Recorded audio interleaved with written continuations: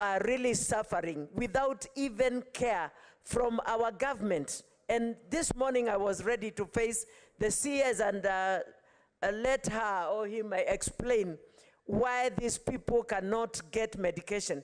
Mr. Speaker, we are facing a lot of trouble at our counties, especially Machakos County, because when people go to hospital, instead of the SHA putting up the bills, Mr. Speaker, SHA is not in operation, and people have paid, and they cannot be discharged from hospitals. They keep on calling us for bills, and we keep on making phone calls to NHIF to know what is happening. Mr. Speaker, this is wrong, and CS for Health must appear before this Senate to answer questions.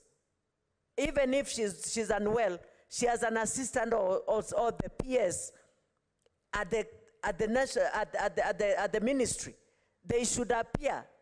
Mr. Speaker, it is not right for us to waste our time to come here every Wednesday and we find there is no work we are coming here to do. Thank you, Mr. Speaker.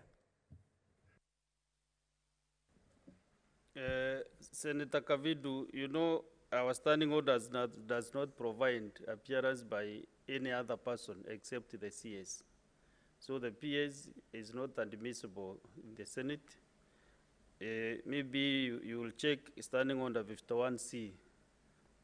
They will guide you who should appear. Only the CS should appear before the Senate. Anyway, we get next Senator Sigei Wakiri Hilali.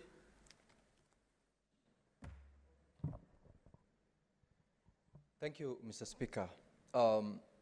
This House stands in a very high status under the Constitution, and the mandate of summoning the Cabinet Secretaries for purposes of responses to questions by honorable members